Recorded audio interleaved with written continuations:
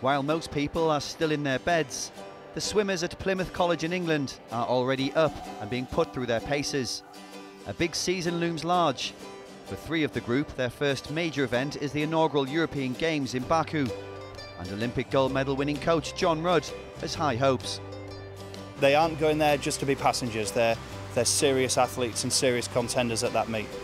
But to get to this level, enormous dedication is required. I'll be at the pool by 5:15 for 2 hours, get out, go to school, do my work all day, then get back to the pool at 3:30, do some stretching, get in the pool and then go home and rest. Plymouth College dates back to 1877, but its reputation for producing top-level athletes only began in 2000 with the establishment of an elite swimming programme. Its greatest success came at the London 2012 Olympics. The college's swimmers represented 4 different nations at the Games, and one of them, Lithuania's Rūta Meilutytė, claimed 2 golds at just 15 years of age. The competition in Baku this summer will feature junior swimmers, and Meilutytė explained the excitement that the young athletes will be feeling ahead of the Games. I was nervous, and those big competitions used to freak me out, and you're overwhelmed by some of the facilities and how many people there are, but it's great. The school also runs academies in modern pentathlon and fencing and excels in other areas too. Notable alumni include Olympic diving bronze medalist Tom Daley and Henry Slade, who's just been selected for England's Rugby Union World Cup squad.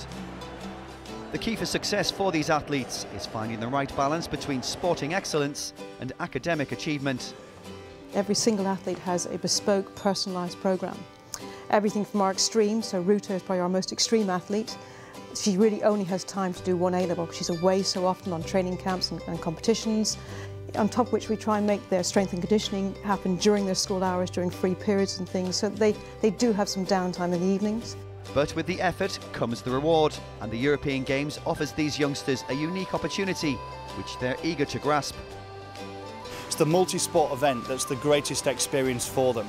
It's not often they get the chance to do that, so it's one of those few events where it's a true international climate, great standard of competitiveness across all of the sports, and that experience of village life. I've never really been abroad for competitions, let alone multi-sport competitions like that. It's such a big event. I think it's just going to be amazing. It'll be a once-in-a-lifetime opportunity. Laura Stevens has already tasted success in a multi-sport environment, winning gold in 2013's European Youth Olympics.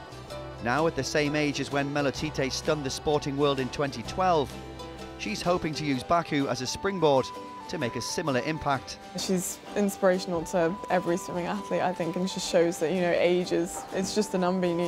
Doesn't matter how young you are, you can still achieve amazing things. The Baku 2015 swimming events will take place at the Baku Aquatic Centre and get underway on June 23rd.